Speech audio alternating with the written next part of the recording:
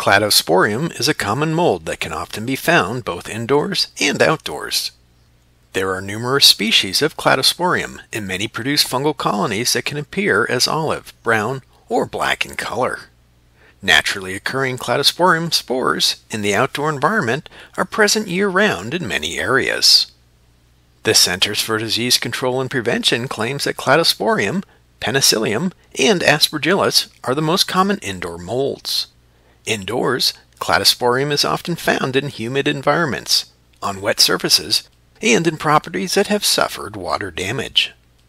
Indoors or outdoors, Cladosporium is known to be a common cause of allergies.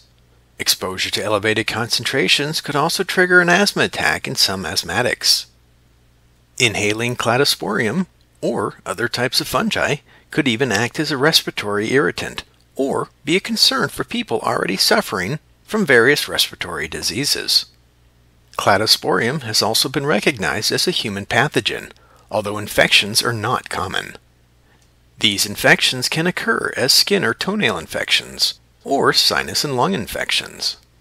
While these infections could occur in anyone, they typically impact people with a weakened immune system. This is why those with a weak immune system should consider avoiding indoor environments with high levels of Cladosporium or many other types of mold. These are just a few of the many things to know about Cladosporium and potential exposure risks.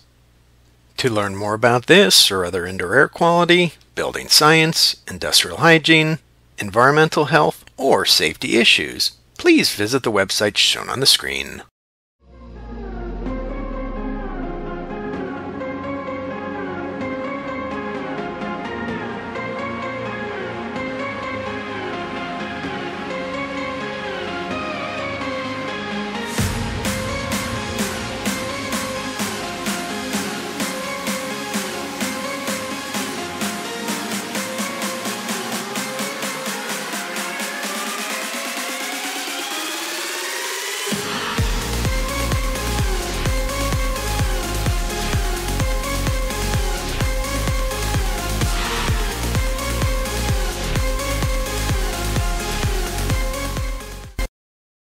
IAQ TV, the place to be.